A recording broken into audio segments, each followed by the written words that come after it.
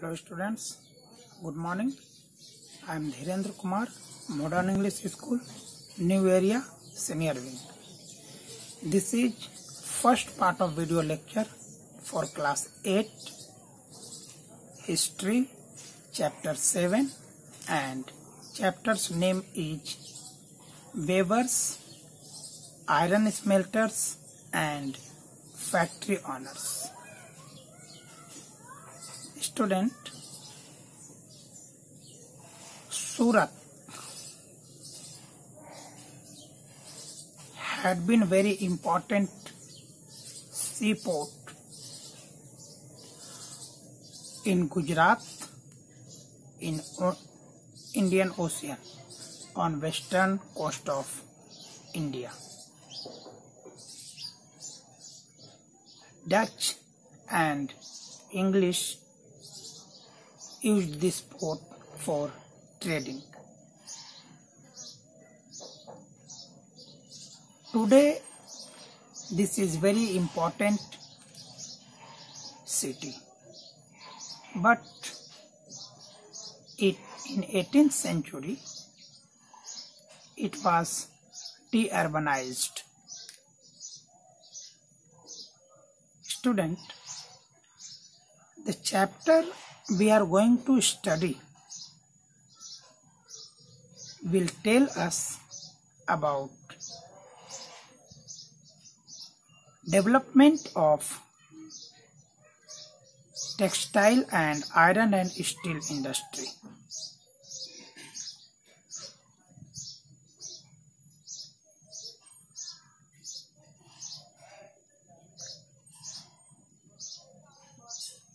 In 18th and 17th century, Britain were totally dependent on India for clothes. But in 19th century, industrialization started in India. Industrialization occurred in Britain, not in India.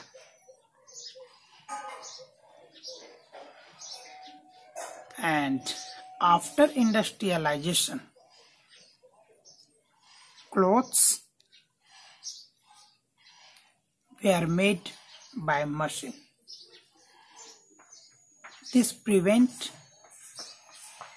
This mechanization saved time, and quality of clothes were far better than hand-woven clothes.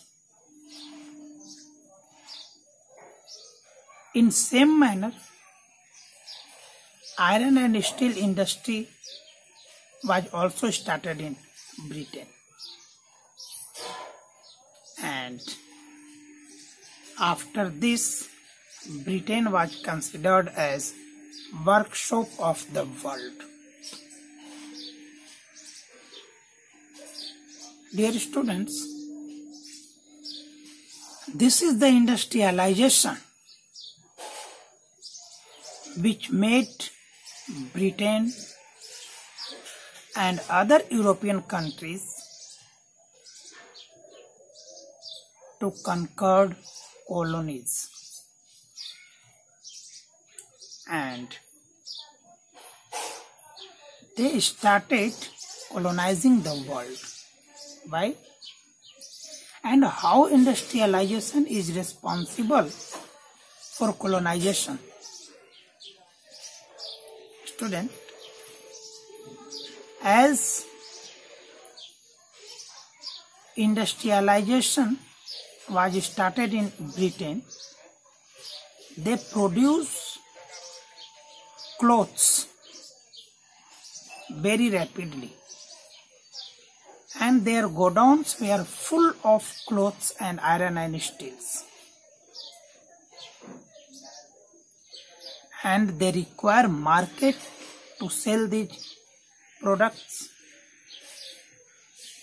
So Britain saw India as a very vast and very good market.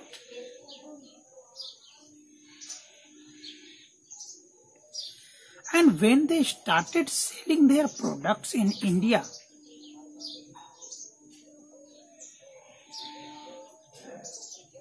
what happened to the Indian industry? What happened to the Indian weavers?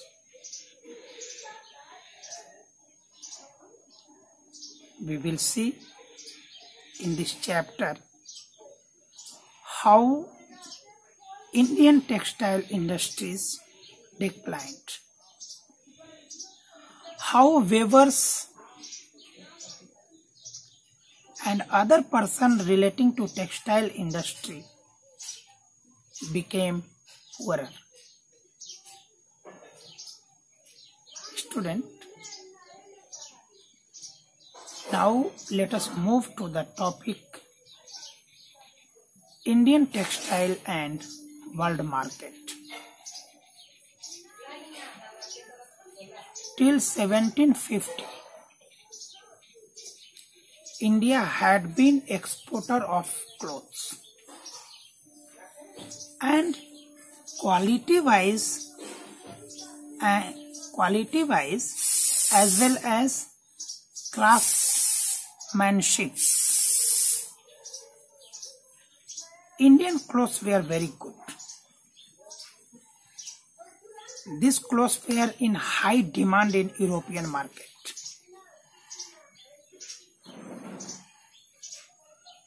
And more people were engaged in producing cotton clothes.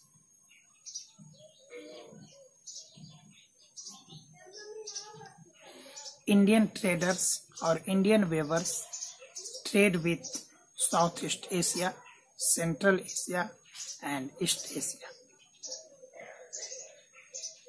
Southeast, Java, Sumatra and Penang. All this indicates that Indian clothes spreaded over the world.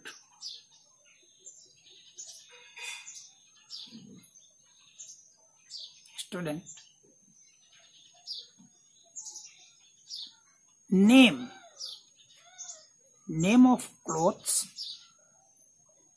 suggests its importance, suggests its history.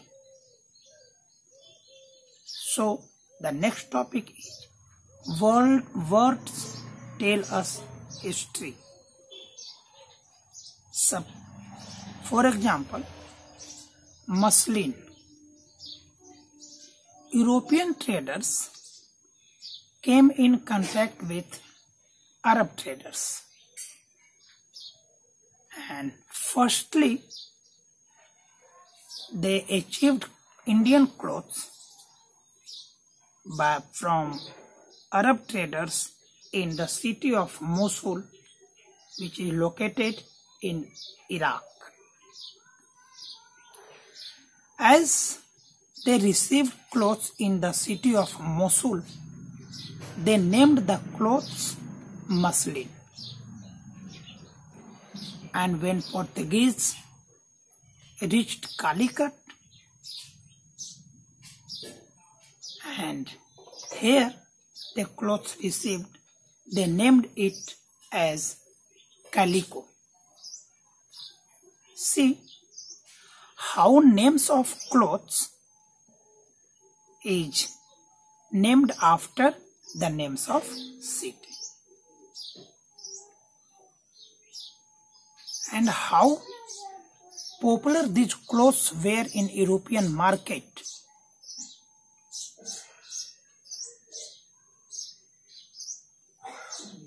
You will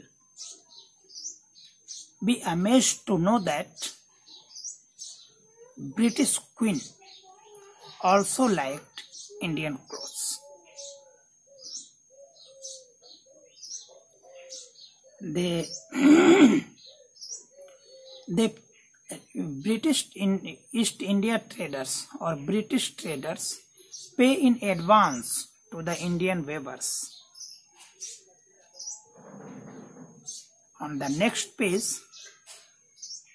you will see order book, order sheet. There were 89 varieties of clothes they ordered. They had to order these varieties one year before, because it would take 1 year to be manufactured and to be exported. And they names it piece goods. One piece means 20 yard long and 1 yard wide. They ordered 5,89,000 piece goods. Student, now you will see words. In Britain, how names of clothes derived by craftsmanship they were made. For example, chintz, C-H-I-N-T-Z. How this name was derived? This name was derived from the word of chint. This is very familiar name for Indian. Chint, cheetah, means floral design on cotton clothes. Colorful floral design. This was appreciated and liked very much by Britishers.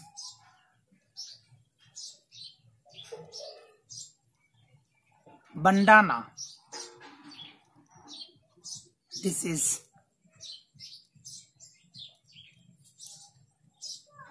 derived from the word of bandhana. Bandhan. Scarf, you know scarf? This was used